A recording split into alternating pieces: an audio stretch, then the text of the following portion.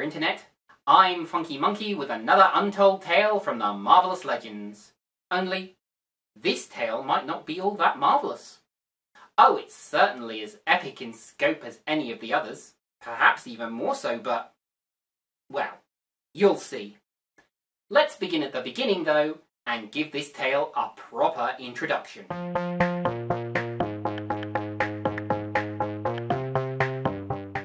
Released in 2017, Thor Ragnarok is an altogether more humorous take on the Marvel Cinematic Universe.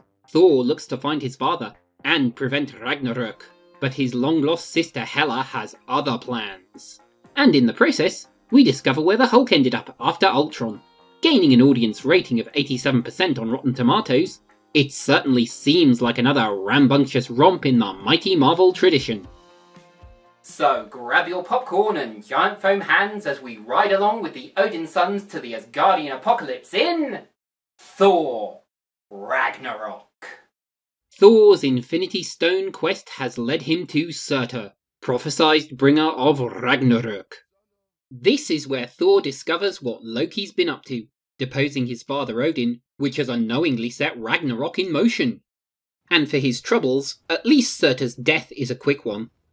But the new Guardian of the Bifrost isn't as all-seeing.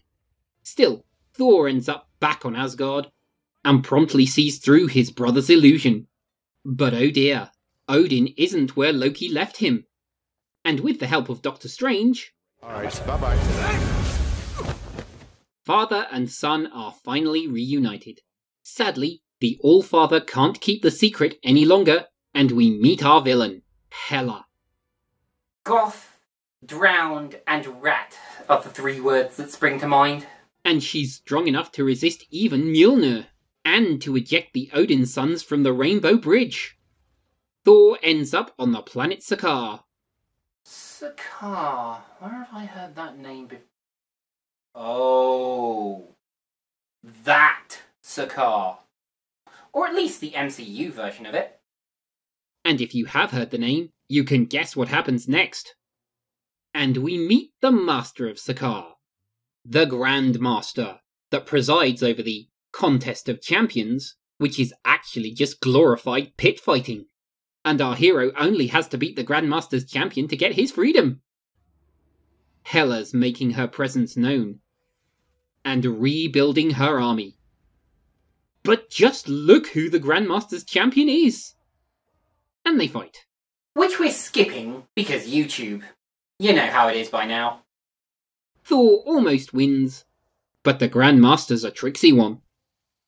I wonder if Marvel fans still talk about the Sakaar screwjob. But Thor still needs off this rock. Hulk follows, until love rears its ugly head. Thor and a confused Bruce Banner make their way through the streets of Sakaar. And someone else joins the budding Revengers. This is a Valkyrie, specifically the last Valkyrie, only survivor of the final charge when Hela slaughtered all the other Valkyrie, leading Loki to complete the team. But they still need a ship, and so the Odinsons head out to fetch one. Thor's speech here about being more than just your title is a lovely character moment, and it plays well into Loki's Disney Plus show. Our heroes make for the central and largest wormhole. I'm going to put up the colloquial name for the central wormhole of Sakaar on screen here. But when you reverse this, it's either a massive spoiler for a book that I haven't read, or an infinite lives cheat for an old Commodore 64 game. Perhaps both. Maybe neither. And so to Asgard to set the stage for our finale. Thor draws out Hela, while Heimdall makes his last stand. Enter Loki, with the means to evacuate Asgard. And some wise words from Odin. Awaken the true power of Thor. But Hela is Asgard, so there's only one way to stop her.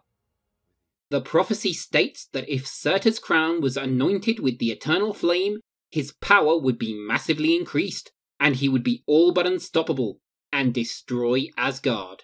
Which isn't so great, but it's the only way to put down Hela's omnicidal tendencies.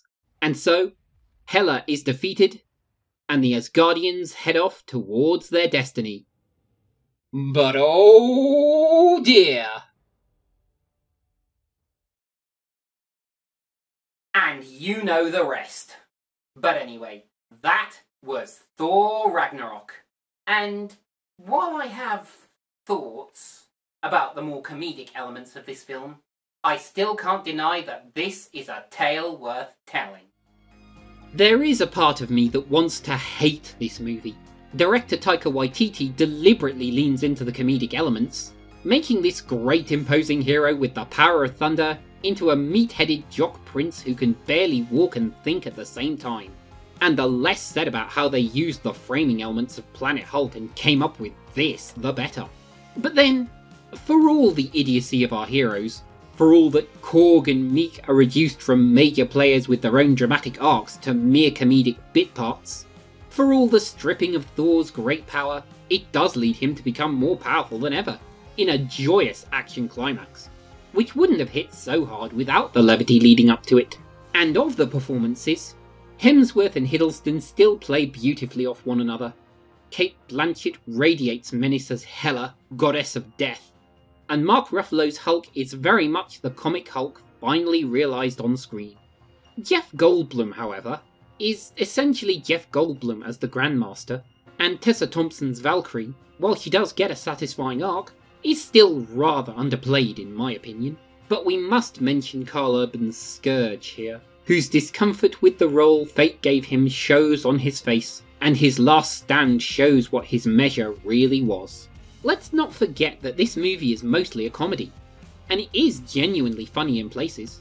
Ridiculous that Loki, masquerading as Odin, let the outside empire fall to ruin and left the All-Father to die in Norway. But it's also supposed to be an homage to the sci-fi and fantasy movies of the 80s, the low-budget, high-concept stuff, which the synthy score by Mark Mothersbaugh reinforces, and some of the jokes don't land, like the awkward spinning around bit at the beginning, or the mental image of a naked Hulk.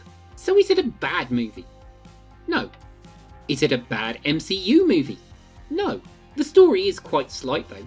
After the hectic action beats of both Age of Ultron and Spider-Man Homecoming, there's a lot less to this one. Odin fades, Hela rises, our heroes are stranded on Sakaar and fight their way home again, only to cause the titular apocalypse.